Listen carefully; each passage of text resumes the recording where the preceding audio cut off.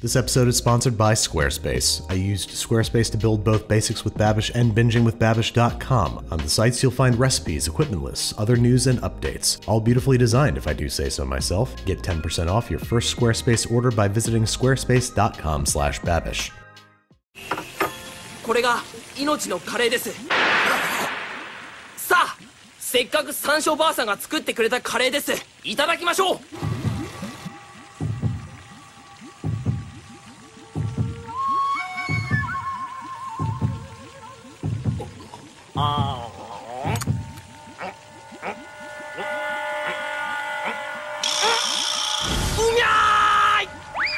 これ、うまい、うまいです。このスパイスの効かせ方たまりません。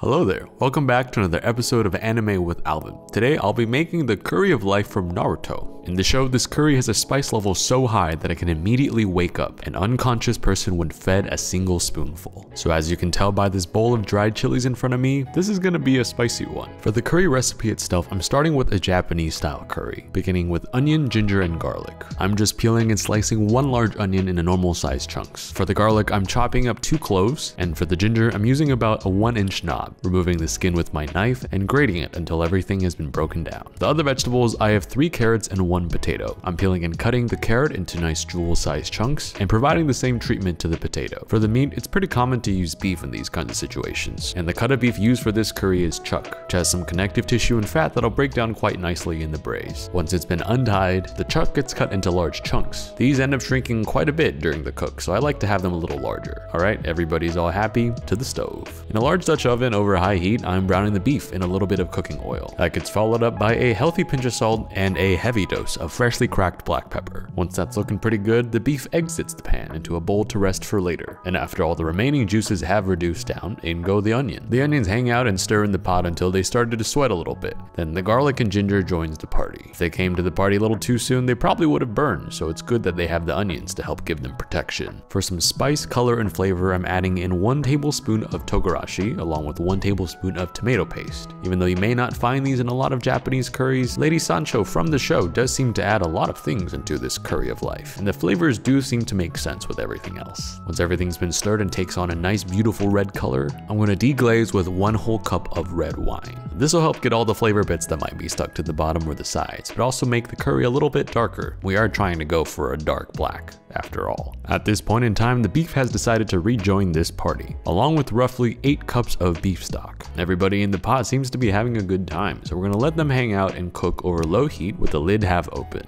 I'll let you guys simmer away for about an hour or so. While the curry party happens over there, I'm going to make one of its best friends, rice. Pretty straightforward. Rice cooker, 3 cups of white rice, which I'm going to first wash to remove any excess starch that would cause the grains to clump together if not washed out. Let's press the button and let this rice cook, because I have other things to attend to. A rather spicy encounter. I have here an entire bowl of dried red chilies. I believe these are from the Szechuan origin, and being Chinese myself, I'm quite familiar with these and how terrible they are when they hit your tongue. I do want to make sure I remove the stems first, because those would definitely not be pleasant to eat, as if the other parts are. As I am going through these stems, I am contemplating how much to actually use, and I decided to not kill everybody in the room, because this is the curry of life, not the curry of death. I will settle with half a bowl of dried Szechuan chilies. Fun fact, a single one of these usually makes me sweat. This is going to be rather interesting. Now, over a high flame, foreshadowing, I'm going to toast these topless chilies in a dry pan until smoky and dark. This not only removes the moisture, but also wakes up the chili's aromatic and spicy flavors, just like how this curry is supposed to wake up an almost dead person. Let's check back on this curry party, shall we? This party seems to have reduced in size, so it's time to add in a few more guests, the potatoes and the carrots. These usually come last to the party because if they go a little too early, they would have a breakdown. The water level seems a little too low, so I am topping it off with a bit of extra beef stock. But even though everybody's in there having a good time, the party can't really start until the guest of honor is here, the curry,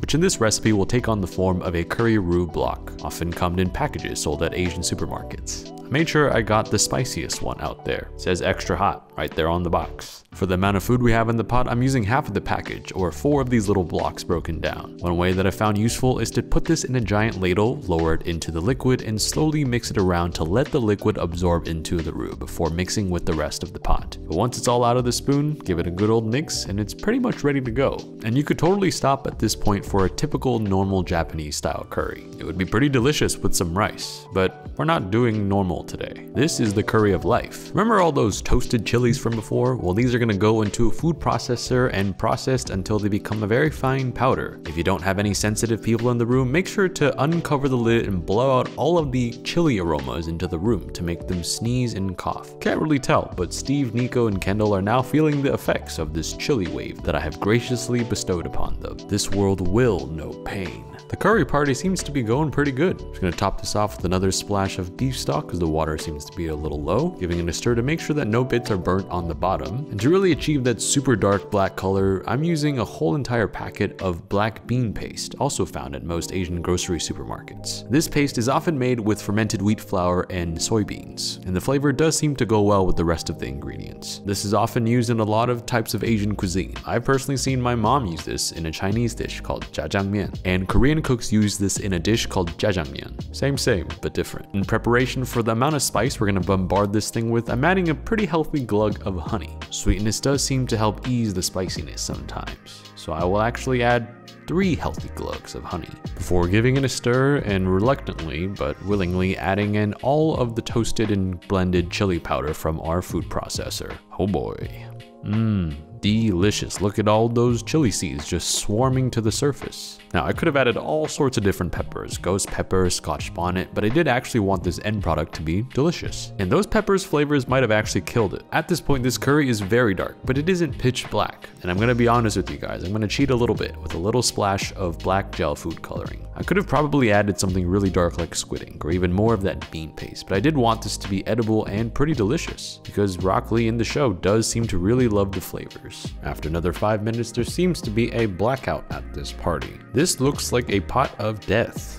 Delicious. Our midnight black curry is done, our rice is done, so the last thing to do is to plate up and serve. Onto a dinner plate goes a massive heaping of white rice. The ninjas in Naruto are soldiers and should be fed as such. Onto our heaping pile of rice goes a heaping ladle full of our jet black curry of life. Hey, this looks kind of cool, almost like a yin-yang sign with too much of the one and not much of the other. I forgot which was which, but I present to you our version of the curry of life from Naruto. Known to be so spicy and strong that it can wake up an unconscious ninja with one single bite. I am awake, but I will take a big bite nevertheless.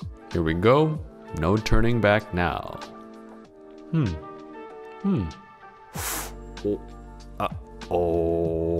What you see here is a look of instant regret, contemplation of the meaning of life itself and all of the choices I have made in my last years. Sweet baby Jesus. The flavor is actually quite nice. It's like you're eating a really delicious Japanese curry and someone decides to break into your house with a flamethrower, and he won't stop flaming even though you tell him to. And as time goes on, the flamethrower turns into jet fuel. Here is some milk that Kendall has graciously provided me. I'm good now. Oh look, Nico has fallen unconscious on the battlefield. Whatever will wake him up, maybe a spoonful of this curry of life. Let's see what happens. Oh, and he's up and ready for battle after being knocked out by Andrew in a fist fight. Hey, it's Kendall. Kendall seems to love what is happening right now. I really think curry is her favorite food. How about Steve? Steve, what do you think? Steve is shaking or nodding his head. An eye is twitching. I'm not sure what is going on, but nah, he's good. He was playing with us the whole time. You silly goose. Oh, Andrew, what do you think about this curry of life? Okay, he's inhaling. He's exhaling. The hat has now left the building. Yep. I think he likes it.